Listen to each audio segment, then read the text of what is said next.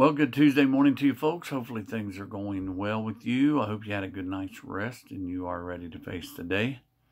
Can you imagine shortly after Easter, we may have discussed this, but can you imagine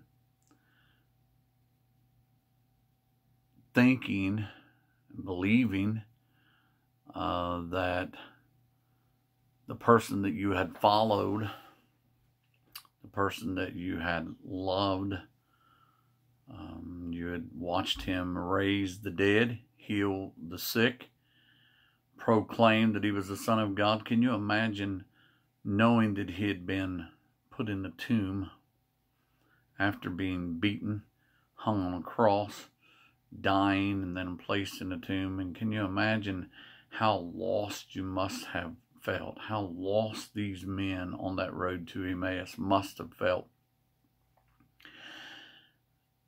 believing that they had put their faith and their hope and their trust in this man? And I often think like this: can you imagine Satan, what he must have been saying to say, like to the rich young ruler who said, "What good thing must I do to inherit eternal life?" And Jesus said, "Well, you do this, this, this, and this." And he said, "I've done all those things." He said, "Well," he said, "then you take what you have, sell it, and give to the poor, and take up your cross and follow me." Well, he went away sorrowful, the scripture says. But can you imagine Satan, what he must have been saying on that day that Jesus died? He must have said to that man, aren't you so glad you didn't take everything you had and sell it and follow that fella like he said for you to do? Because now he's dead and you would have had nothing. And I think so many times, if you make it personal, you can look at other people in the scripture that the Word of God talks about that had met Jesus but maybe wasn't fully persuaded to follow him. And on the day that he passed, Satan may have said to them, "See, I told you there was nothing to that." But could you imagine on that third day when he rose again, and when the word gets back to you as being the man who should have sold everything that he had and followed him? I think of this when we hear that story of those men on that road to Emmaus, how that they didn't understand who Jesus was until their eyes were opened. And that's what this song talks about. I've sang it on here before. My dad used to sing this quite often, so we'll go ahead and give it a shot. Stranger on the Road. Traveling down the road from Calvary, two men were lonely and so sad. They were talking of a man called Jesus, the best friend they had ever had.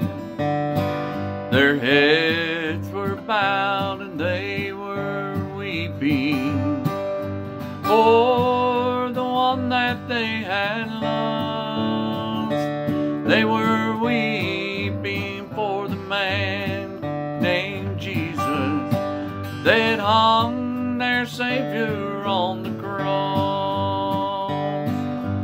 Then along came a stranger. He asked them why they were so sad. And this is the story they told him: "We've lost the best friend we ever had." But he said, "Let not your hearts be troubled. Fear not, I'll lift your heavy load." Then they knew this was the man called Jesus, the stranger they met on the road. Their heads were bowed and they were weeping for the one that they had lost. They were weeping for the man called Jesus that hung their Savior on the cross. They'd hung their Savior on the cross. didn't stay dead, did he? He didn't stay in that tomb, that's for sure. Lord, we thank you for all you do for us. Lord, we thank you for who you are. And God, I pray that you would watch over and bless today for those that hear this.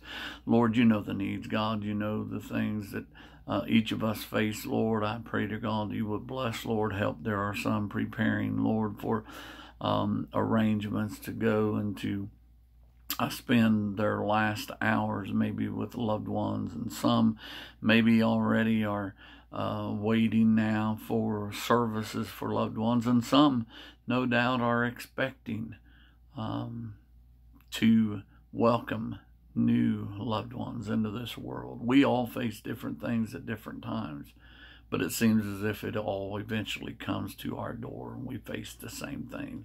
God, help us to have mercy, compassion, love for those around us, Lord, because we never know, even if we've been somewhere ourselves, we never truly know what the next person is feeling, Lord. I pray that you would bless today in Jesus' name.